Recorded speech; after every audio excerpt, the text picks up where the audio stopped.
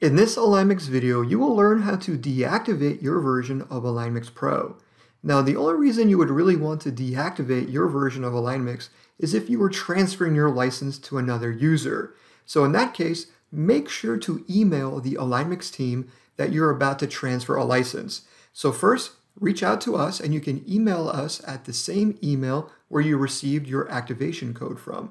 So email us letting us know that you're deactivating your version of AlignMix and also provide us with the name of the new user.